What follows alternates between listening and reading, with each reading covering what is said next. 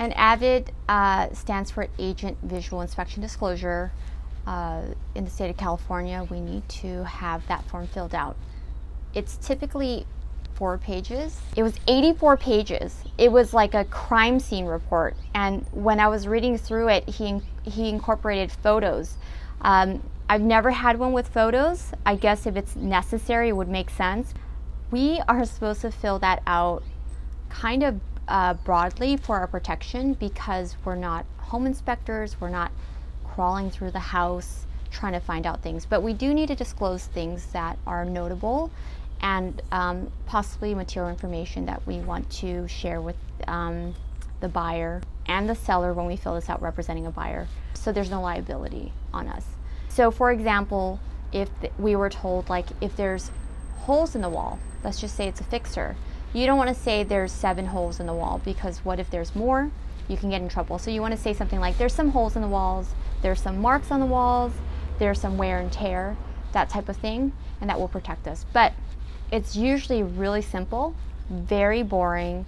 We'll just say living room has some holes in the walls, some marks on the carpet are worn. That's what it sounds like. Well, this agent, I know based off of the records that I was looking up for him, that he's had his license for a long time, but there was no records of any transactions. Additionally, the house that he was selling was his mother's, so go figure.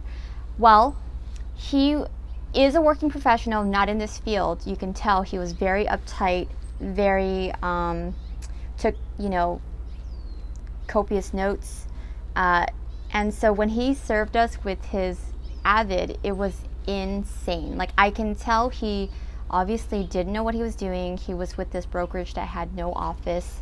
It was all online, and I've never heard of them. But this guy was noting things like, there's a crack on the sidewalk. Like nothing major, like standard stuff. He took pictures of a tree bush that had browning leaves.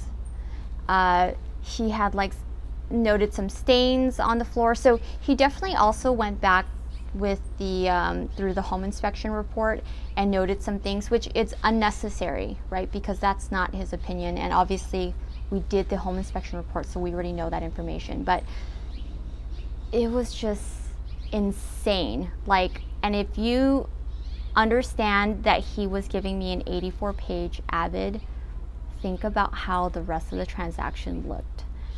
And the email conversations I've had with him, it was one of the craziest transactions I've ever did.